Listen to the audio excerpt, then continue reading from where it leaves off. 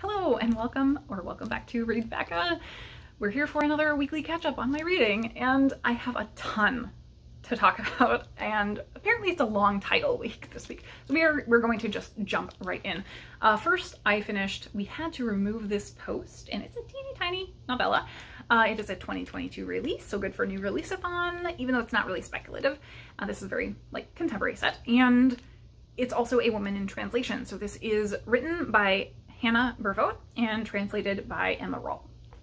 Now, this I was very trepidatious about the content because this is following social media moderators, and they do see some pretty horrific things. So I was worried about that. But the story of this is we're following a single character, Kaylee, who is, I would say, kind of a traditional directionless millennial, if you will. She just kind of goes along. So she has worked in previous customer service type roles and dated people just because they were their coworkers, and that kind of is what happens through this novel. But she broke up with her previous girlfriend, and after that kind of fell apart. She stopped everything in life and let her house get run down, stopped working, stopped doing anything. And so she has reached this desperation point where her house is falling apart. She has no money, can't afford food, and so she has to get a job. And she takes this job working as a contractor for the platform, and so takes this social media moderation role.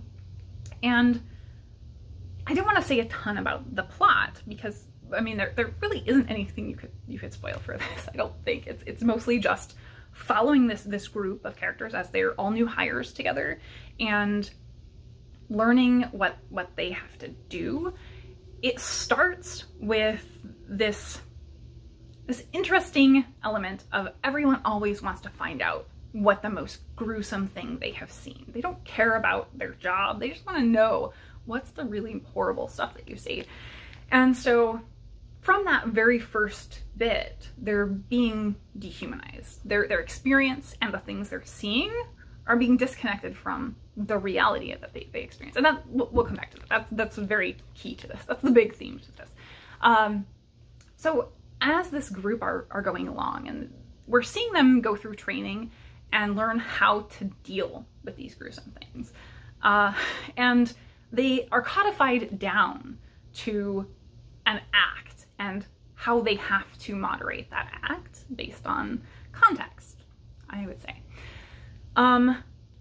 So the more and more this group of characters who are friends, our character Kaylee starts dating another woman there. So we see their relationship from the inside. As they are going through that, they begin to detach from the fact that these are real things that are happening, and that kind of causes them to detach their sense of reality, in fact. And I think that's the core of this. So it's really smart how this is framed. So first of all, the writing, from a prose standpoint, there's nothing really special about the prose, but the framing is that Kaylee is writing a letter or something to, I guess, a lawyer who is maybe leading a class action lawsuit for these employees after the fact, after they've left, apparently. So she's writing this letter, and there are parts where she's telling the story to this lawyer of her telling her therapist a story of something that happened at this job. And so that has a really good detaching effect for the reader. So you're getting detached from the reality of this situation at a very big remove, at multiple steps removed. So I think that was really, really smart. In terms of that framing, we're slowly getting snippets of the progression from that new hire to the end of the book. And the end of the book, I'm not going to spoiler any of the content, but you should probably know going into this, the book just stops. It just stops literally in the middle of a scene. And so there was a lot I saw after the fact of people being pissed off about that. But getting closure is not the point of this book. So going back to that central key element, I have to liken this a great deal to Earthlings by Sayaka Murata. I think this is dealing with the same themes and messaging to the reader, where in Earthlings, we have something up front. We have a discussion of the horrible things and the way that society desensitizes us to horrible things. So in Sayaka Murata's book, we have these really horrific things that happen in the beginning of the book that are somewhat like, they're horrible, horrible things, but we're sort of socially normalized to them. And then you get to something at the end that's really rare and unusual and horrible. And everybody talks about and reacts to that thing at the end that is extremely unlikely to happen, right? But we've just been through all of this really extreme, horrible stuff for the entire first half of the book. And people aren't as reactive to that. And so it's all about social desensitization, right? So that book is engaging with the same thing as this one here. And here we have these characters who, it works for the reader as well. I can't imagine having translated this because I was worried about the content. And I will say there are maybe 2 or 3 things that are actually kind of described in a graphic way and really were like at my limit. But for the most part, most of this, it is down to a single word or phrase description of an act, and then the context is like, it's this act, is it a picture, is it a video, is this exposed, like it's a sex act, is there exposed nipple, right? Is it a video, is it a photo? That's how codified down it is. So it didn't actually bother me for most of this. So even though this has like loads of content warnings, every content warning I could give you, as I said, there's only like 2 or 3 that are maybe a couple sentences that are actually described in ways that are horrible. One in particular, the initial description is not bad, but then it gives you one piece of contextualizing information that makes it really horrible. And yeah, it's so smartly executed. So for me, I think this is wrapping it up. For me, it's amazing how this really gets down to the distance of these characters, of the way that they're interacting with these situations that are videos of real people, of real things happening, and as they're desensitized to those, they become more and more desensitized to reality and fact in their own lives. And that takes a very weird turn as things progress on to the end of the book, which I don't want to spoil because it's a tiny little book. So yeah, it's really interesting how that's done.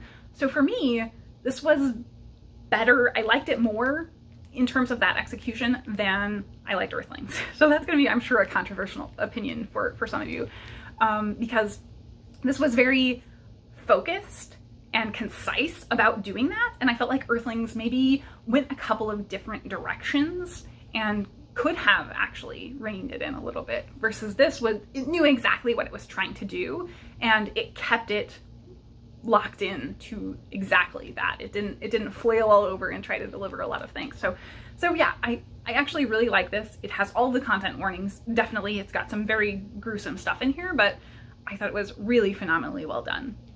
So that was interesting, very, very interesting to be reading at the same time as I picked up an ebook, Deadly Waters by Hutchinson.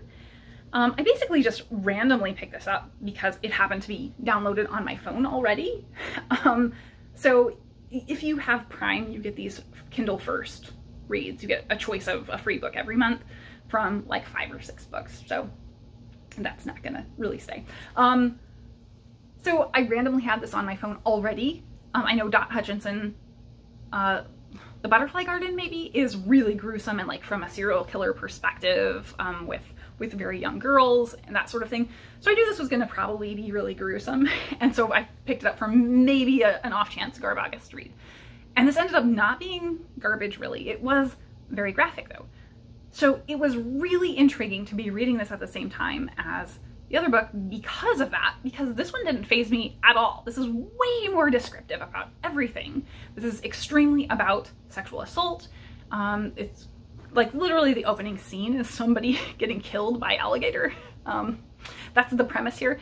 The story of this is basically the frat plotline from Veronica Mars, but with revenge. So yeah, revenge by alligator, as I said. That's kind of the whole thing. There's some sort of serial killer killing rapists at a university by feeding them to alligators. That's kind of the whole plot. We are following a single character, oddly enough named Rebecca, and she's a journalism student, so she, you know, she kind of knows what to look for and what to pay attention to. She's got that really critical eye, and she's, you know, they're heading toward finals pretty much as the first killing happens. And initially the cops kind of think, yeah, this was just an accident. And then there's more, and the cops are just like, wow, the alligators are just really overrunning the area.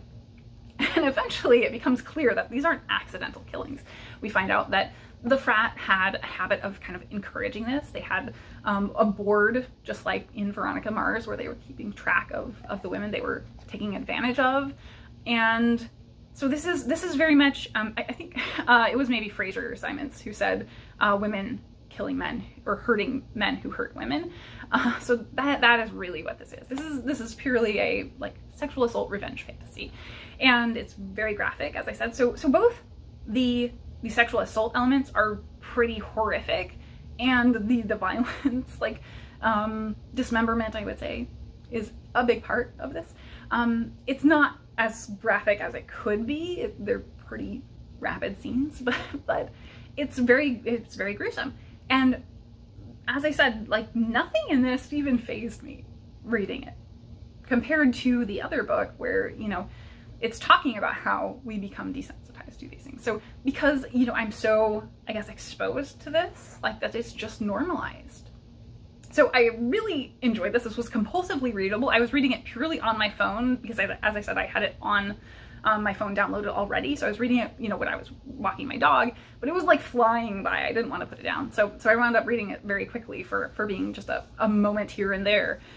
So I think the perspective was actually done really smartly. I don't think there's anything super special about the writing of this book. It's a thriller, I would say, but it doesn't really have the mystery elements. So we get chapters here and there throughout. Well, the chapters are basically the killings. We get these chapters throughout that are from the killer's perspective. But at no point through this book is there actually like a real effort from our main character to figure out who the murderer is. And so it's very, very curious because we only really have like 3 main named women characters. So we know it's either one of these primary characters or it's some random person. And that's very interesting because the book is really strongly pushing us toward one character. The kind of everybody word of mouth knows that it's this person, and it's even in the synopsis. So it's not a spoiler for me to tell you that. Like everybody knows and is talking about it. She's very brash. She's very outspoken about thinking these guys deserved it and joking about them dying and that more people should be dying for this. Even with the cops, like she does not hide it at all. So it's got an interesting framing in that, like, it's not a murder mystery. It's a thriller for sure, but this character who's the journalist is more interested in kind of uncovering what's going on, like the pervasive rape culture at the university, rather than uncovering who's actually doing the murders. So that was really, really interesting way of looking at it. But in terms of the book, it was a fine book. It was very compulsively readable. It wasn't anything like super duper special though. I do think I would like to read more Hutchinson though, because like everybody who's really into very dark thrillery stuff really likes kind of her other serial killer series. So I would definitely read that. But so with that framing and these 2 books that I've talked about already and the normalization of horrible things, that was so like hammered home for me because I kind of randomly picked up a brand new release that's self-published. It's supposed to be really, really feel-good-y. And I won't talk about it here because I have too much to talk about. I will talk about it later once I've actually read it, but literally the title is fluff. It's supposed to be very feel good. And the first scene is a girl starting at university and her having that thought that girls on campus are sexually assaulted in this just total meant to be feel good book. And it's just barely mentioned, like it's a passing thought, you know, like it's just normalized. And that's how normalized that has become. Like, it's ridiculous. So I had a lot of big thoughts about that this week, about the normalization of horrible stuff. But I think that's it for those. I think we got there. So next I read You Made a Fool of Death with Your Beauty by Akwaeke Emezi, and narrated by Bonnie Turpin, because I did the audio. Bonnie Turpin is amazing, amazing audio narrator. You can pretty much rely on anything she has narrated to be great. So very much enjoyed that, even though this is a spicy romance novel. It definitely has some steamy scenes, including right at the beginning. So the plot here is that Fei, our main character, and this does only have a single perspective. It is not alternating perspectives.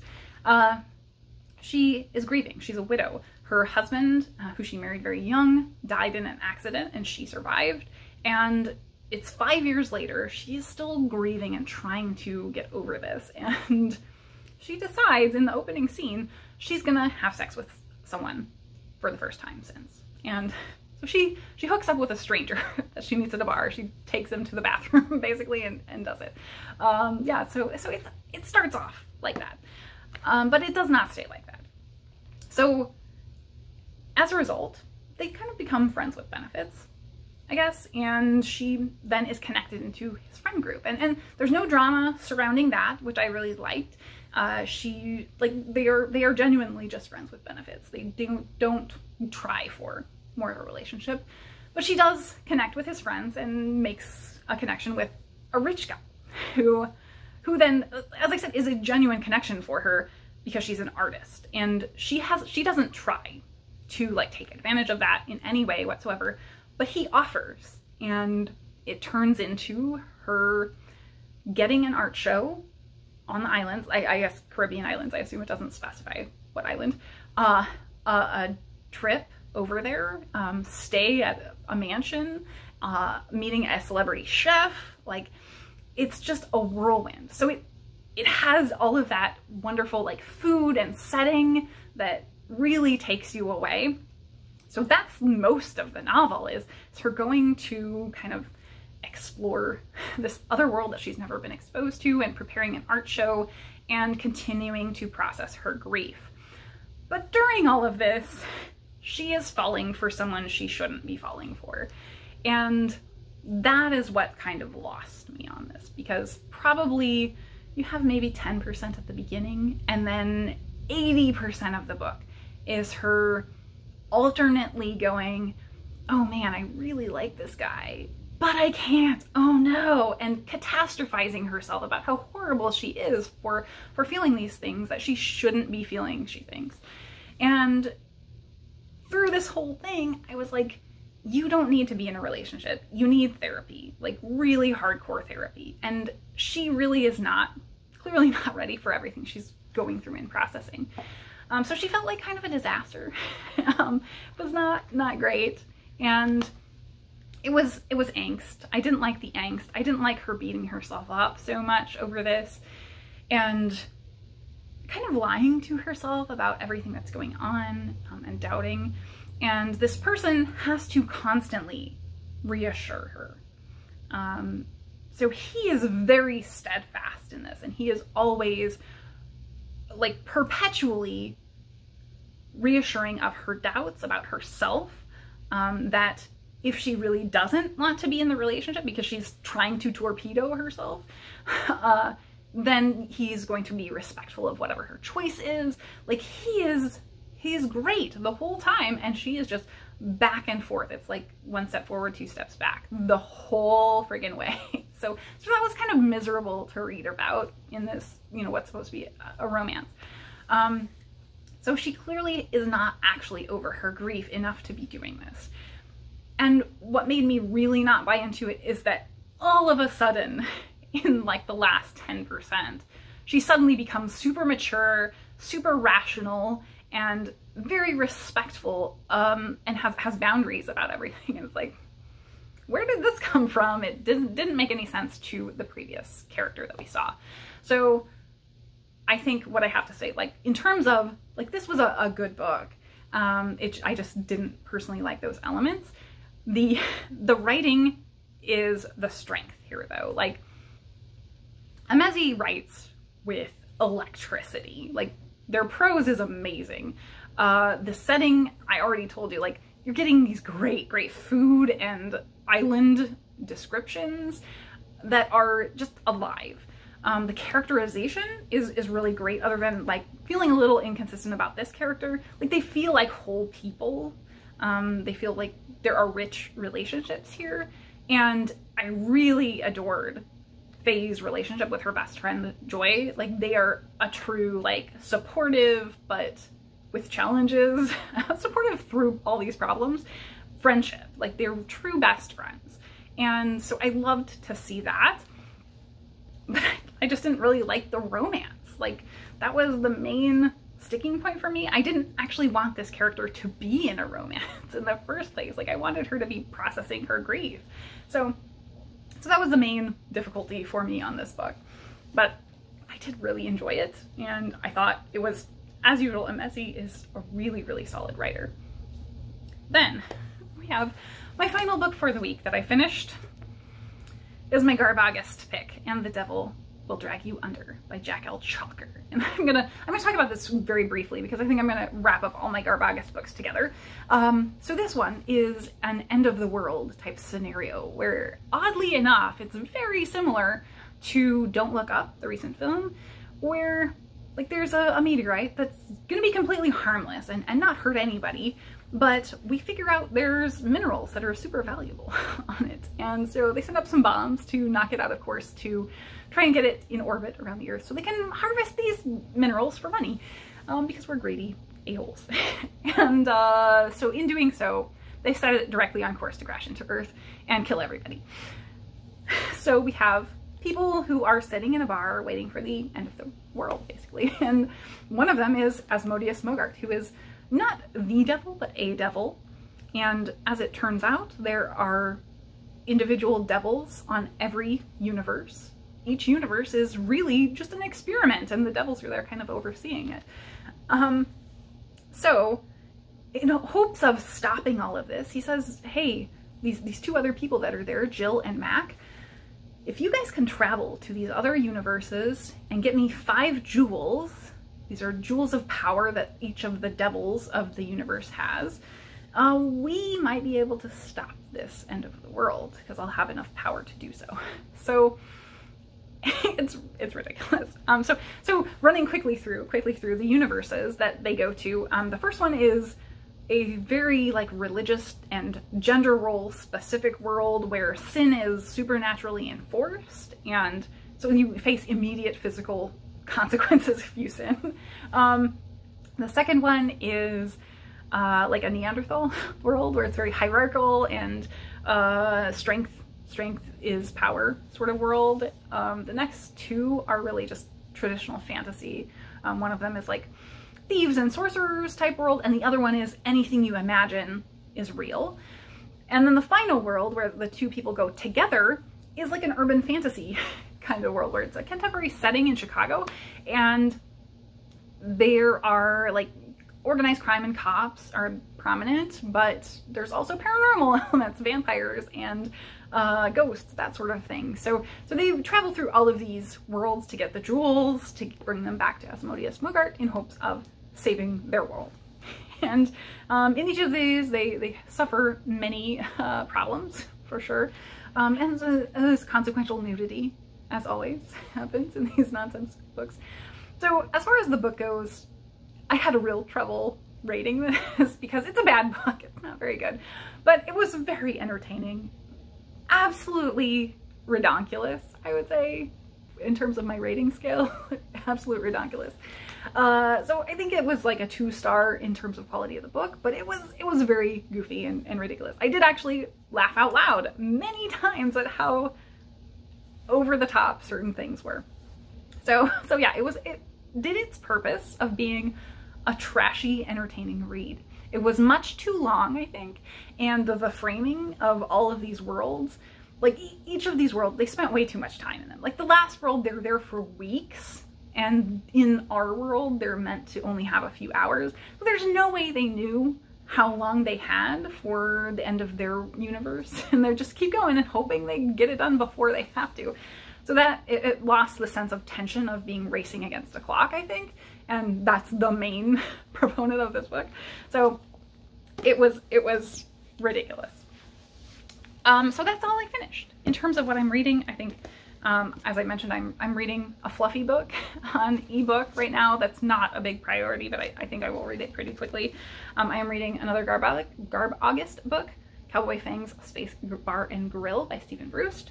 And I'm still chipping away at Brickmakers by Selva Almada for BookTube prize. And this I will certainly finish this weekend. It's pretty short, but it has been a little slow going because there is a lot of there's a lot of graphic content in this. Imagine I'm dealing with a lot of graphic content this week. So I think that's it for books. We made it half an hour later. In terms of my week, it was very, very nice, like lovely 80s temperature wise and not humid. So it was really like easy to go outside and walk and read. Really, really good to finally have after 2 months basically of extreme heat here. So that has been great for my mental health. So I'm feeling like really good week this week. However, I did experience that, like, I need to read all the things, but not like by actually reading them, by like doing the mental Tetris of trying to figure out how to read all the books I want to read. So I was going through all my lists, all my TBRs. I have multiple TBRs, and looking at all the books and figuring out how I can Tetris them all in. And so there was some passionate and excited organizing of books, and I don't feel a lot of the negative weight that I think a lot of people on BookTube feel about that. Like for me, I'm really excited about books, and it's like I just want to get to all of them, and I can't. And I know I can't. So I'm working on that part of it. Right now I do feel like I need to get to all of them. I'm not going to, so that's a little negative. But it does mean I also realize I now this week have hit 100 books for the year, which is very unexpected. I was not trying for that at all. I thought there was no possible way I would wind up hitting the same number I did last year. I hit 180, and I don't have a target this year, so I'm not trying to get that many. This is just how much I've read, so we're way up there. So it is actually very possible that I could read a similar amount this year without really trying. Last year I wasn't trying either, and I just hit it, so it's wild to think that I have read that much this year. So reading has been very good. I did start a new old game, and that was very good. I started playing Reciteer, an item shop's tale. I'll put in some footage of it, just random playing. It's a very low stress game. The premise kind of has stress to it because your father has died and you are supposed to be paying off his debt. He was not very responsible for money, and he owned an item shop. So I think if you like stuff like Stardew Valley, this is probably the sort of thing. You go into dungeons and you start very low level and kind of move your way up, and basically like there's 2 buttons and the arrow keys to move, and that's the complexity of it. So this is not like a super complicated game. So you go into dungeons and collect items to sell, and as you move up, there's also other shops where you can buy kind of fundamental items, the very basics, and then there's also like a crafting shop where with the stuff you can buy and the stuff you can collect from the dungeons, you can combine them into fancy items. And so you have to pay off your dad's debts over this kind of long time scale. So every so often you've got a calendar for when your debts are due and all that. But I've played this before, and I was just thinking about it the other day and was like, I would really like to play through that again. One of the main things I really screwed up the first time I played it is that if you fail to pay your debts on time, if you don't have enough money, you lose, and it starts over. I did not realize that when it was starting over, you keep your skill progress. So both your fighting stuff, you skill up at that, and your merchant stuff of selling stuff. You have to haggle with people, and you get better at haggling basically when you're trying to sell stuff in your shop. And those skills you keep, so it does actually get easier. But because I was losing and it was starting over, I kept deleting the game and remaking a new save game. So I was making it harder on myself than I needed to. So now I have realized I can just do it very easily this way if I just don't keep deleting the game. So anyway, that has been ridiculously fun. So what else? Shows. I finished up Wall of Chef season 2. It's delightful as always. Wonderful, wonderful show with home cooks being judged by Canadian famous chefs. And as soon as I finished, of course, Hulu recommended me Wall of Bakers, which I didn't even know existed. So now I have to watch Wall of Bakers. I know the new season of Glow Up has started, and so I'm very excited to get to that on Netflix. What was Indian Matchmaking is another one. I really liked that show the first season, so there's a second season apparently now for that one too. That one is really interesting to see kind of the range, because these are people all getting a traditional matchmaking. Some of them are just looking for an arranged marriage, some of them are looking for more of a love match, and it's really curious to see the broad diversity of what people are looking for within that framework. So yeah, I think that's it for my week. I don't think I have anything else to talk about. This is gonna be like an hour. I'm sorry, guys. My recommendations, very quickly. Crystal's Bookish Life, who is one of my favorite romance booktubers, did a really, really fantastic discussion video essay on what is good prose. And it was interesting to hear that from someone who reads primarily genre romance. And I think it was true for any type of literature. She stayed pretty well on, you know, things I know, talking about the different styles, but I really loved hearing her thoughts. She's a great, thoughtful channel. The other one is Anaya Reads, who is a new booktube channel, and I just wanted to just shout out that you should check out this brand new channel.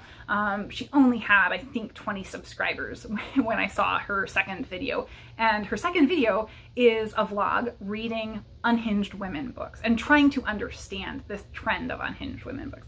And I really, really enjoyed it. It was very well put together. So this is one of those like booktube channels that I think starts pretty fully formed and is like super on point with the editing and getting the message across of what they're trying to. So definitely check out that video for Anaya Reed's vlog on unhinged women. It was great.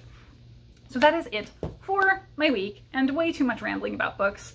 And yeah, I hope everyone's having a good week. Thanks so much for watching. I don't see how that is comfortable, but that leg gumbo, so weird. So I finally went to the store and got a replacement for my dead hibiscus here. And I get home and go to dig it up, and what is there but a little sprout that I think is my hibiscus. So we're gonna have to find a new spot to plant my brand new hibiscus in case this one comes back. So I thought this dahlia was definitely done, and it sprouted 3 new buds that are coming up. And then my second dahlia here, I did not know this was going to be like 5 feet tall, but it's getting ready to bloom. And my mandevilla are also blooming. These guys are getting ready. Got some pink blossoms here. Ooh. I'm hoping these don't get too crushed by rain tonight.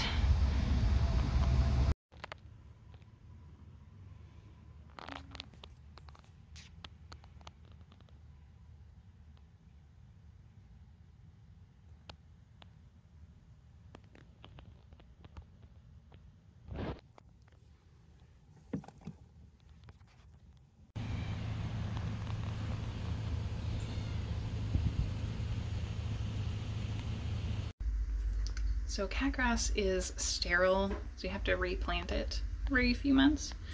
And this is like the most happy, calming thing, that after you water it, it gets these little drops of water that run all the way to the top.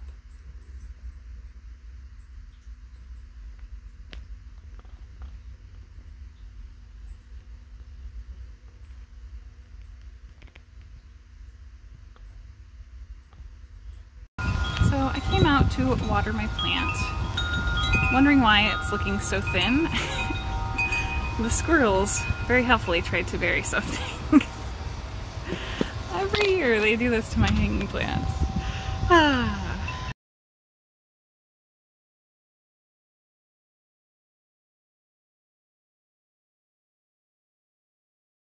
We are out walking and the deer are out again in the same yard as usual. So we've got a nice rack.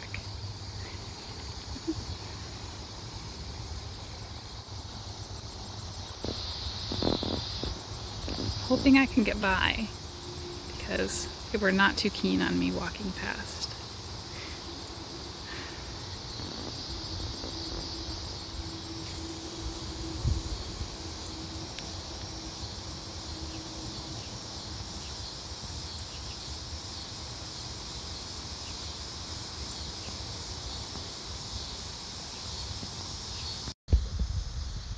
They're just going for a jog.